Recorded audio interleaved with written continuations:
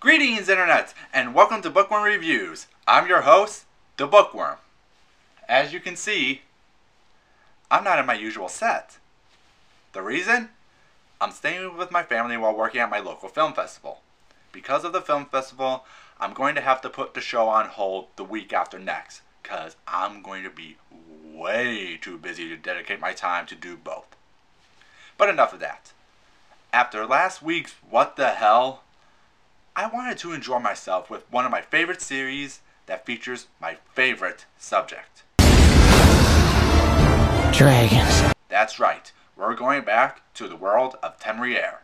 Sit back and relax as we dive into Throne of Jade, Book 2 in the Temeraire series by Naomi Novik. He's a real nowhere man, sitting in his nowhere land, making all his nowhere plans for nobody.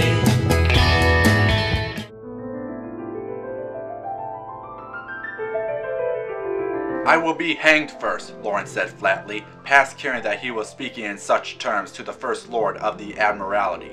The death of his career if he had still been a naval officer, and it could scarcely do him any good even as an aviator.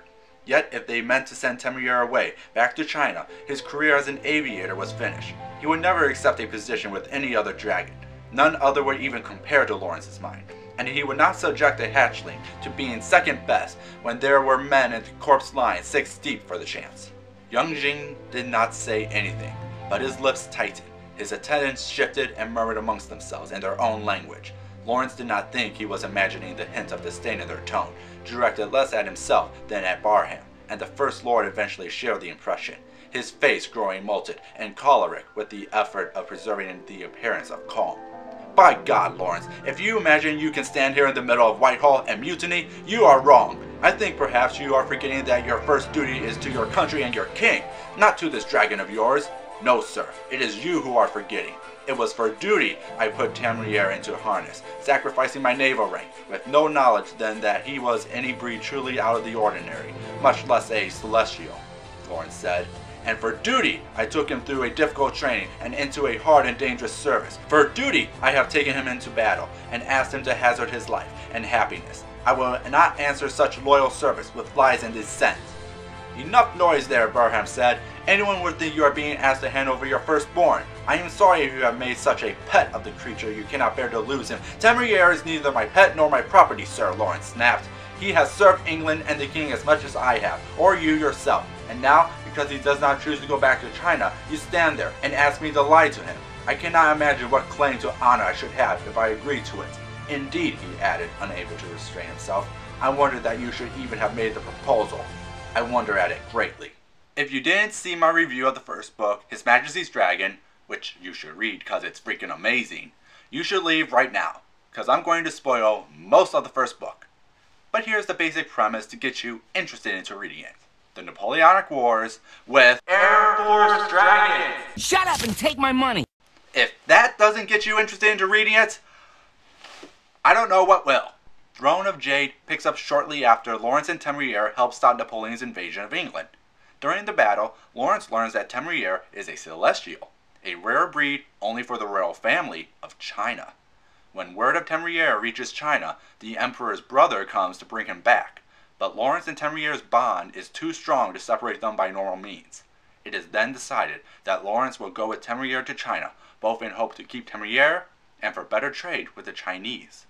But the Chinese will do anything to show Temeraire why he should leave everything behind, even if it means killing Lawrence. The first book was a great debut into the world of Temeraire, and its sequel meets and expands on the high standards it already placed on itself. This one still remains as one of my favorite entries in the series, because of 2 reasons. Technically 3, but we'll get there when we get there. The first is we see more of the world. His Majesty's Dragon was focused more on how dragons were raised, viewed, and fought in England. It gave us a foothold to get us into the series. In Throne of Jade, we are shown more of the world, both through the journey to China and China itself. We see how the Chinese raise and treat their dragons, expanding our view of how different cultures view these amazing creatures. The second reason is the test of Lawrence and Temeraire's friendship. While the first one showed how the two became friends, the second puts their friendship to the test. From the first chapter when Lawrence goes against his superiors about abandoning Temeraire, to their revelations about China's culture. Without going into spoilers, the two see how China's view on dragons are superior over England's. It's a truth that Lawrence can't deny, and when we see how happy Temeraire is, he wonders if it will be better for him to stay in China. The story itself is a big game of politics, as the characters try to learn why Temeraire's egg was on a ship for Napoleon, to why the Chinese want him back so badly. And it doesn't stop there. There are politics on the ship between the British Navy and the aviators, the issues of slavery, and members of government trying to overthrow each other, as well as Lawrence's own goals that conflict with the Chinese and his own government. Politics is the name of the game for Throne of Jade. It's a giant game of Chinese checkers, and it's amazing with all its mystery and intrigue. The biggest reason I love this book is you can feel its echoes throughout the entire series as it changes everything we assume from the first book to the end of the second. Exploring new lands, new dragons, new ideas, and new characters that you'll love and hate. The one thing that might hurt the book for some is that the middle can go on for too long.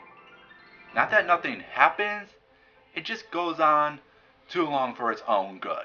If you love His Majesty's Dragon, then you'll love Throne of Jade, as it sets the bar even higher than before.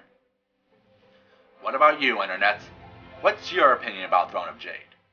Next week will be my last review before I go on my short break.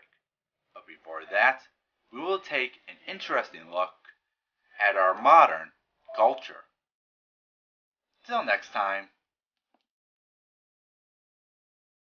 have a nice day.